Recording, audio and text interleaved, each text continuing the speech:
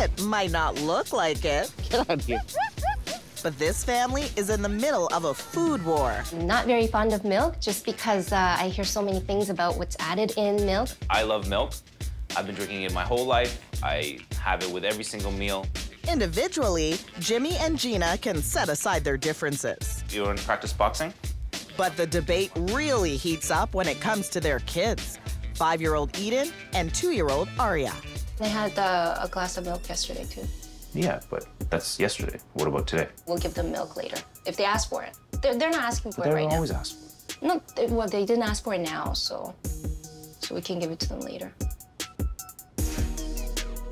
I don't see the big deal of it. I feel like they should have milk anytime. You know, if they want it, they can have it. Some days when he's had a long day or something, then it just gets kind of heated. That's actually a pretty nice version of our conversation.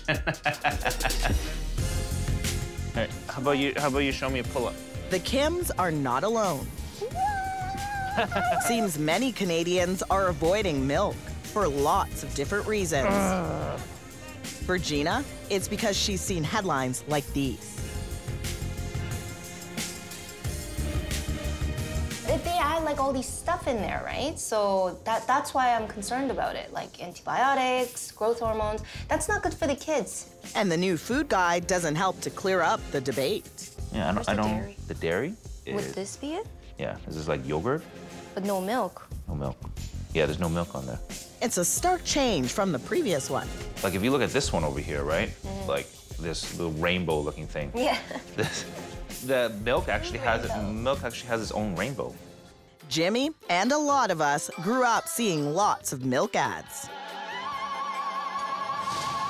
Brought to us by the multi-billion-dollar dairy industry. Yay! So who's right? To drink milk or not to drink milk? That's the ultimate question. I think it's the first time I've seen you eat the yellow part. To get the answer, we need to break into the Kim's food diaries. Did you fill in that food diary this morning? Not yet. Not yet? We're asking them to track everything they eat for 3 days. I didn't snack at night. Did you snack at night? Did I have like a granola bar Granola bar? or chocolate bar? Chocolate bar? That sounds about right. For anyone thinking about avoiding milk, you gotta ask yourself, can you meet all your nutritional needs without it? And can the Kims? This is gonna be fun. It We're is gonna gonna meet be this fun. family. Yeah, it's gonna be And great. they've been doing these food diaries. To find out, we're bringing in dietitian Andrea Miller. She's reviewed their food diaries, and she's going to end this family's food war. Hi, everybody's here. Thank you. Based on their food diaries, this is what they eat in a day. There's the milk. So a glass a day, that sounds about right for you. For sure. For sure, at least a glass a day. And Gina, no milk on your plate. No milk. But both their kids drink milk daily. They ask for it, so I can't always say no. I try to direct them to something else. Taking a look at what they would eat in a day, how do you think this family did nutrient-wise? So there are some really wonderful things about these plates. You're making food from scratch, you're eating together. That's all amazing. Gina and Jimmy are looking pretty confident. But what's the truth? Let's talk about that biggest concern with the way they're eating, calcium. Health Canada's current guidelines say adults and kids need 1,000 milligrams of calcium a day, while toddlers need 700 for proper bone development. So how do the Kims stack up? So the kids are getting about half, and you two are getting about a third of what you need daily. What do you guys think about that? Oh, That's I really a pretty need low to. percentage. That's pretty low, and it's concerning because my family has history of osteoporosis. I just assumed I'll drink a glass of milk a day, I'm fine. But to hear that I'm only like 30%, I'm consuming only 30%'s worth, it's shocking. Remember, mom and dad need 1,000 milligrams of calcium, about 3 cups of milk. That's equal to about 3 bunches of broccoli, 20 cups of chopped kale, or 2.5 cans of sardines with bones. So, to increase their calcium without adding dairy, how much more food does this family need to eat? This is Gina's plate. Gina would need to eat this much extra food This is Aria's. Aria needs this much. Jimmy's. Jimmy, this much more.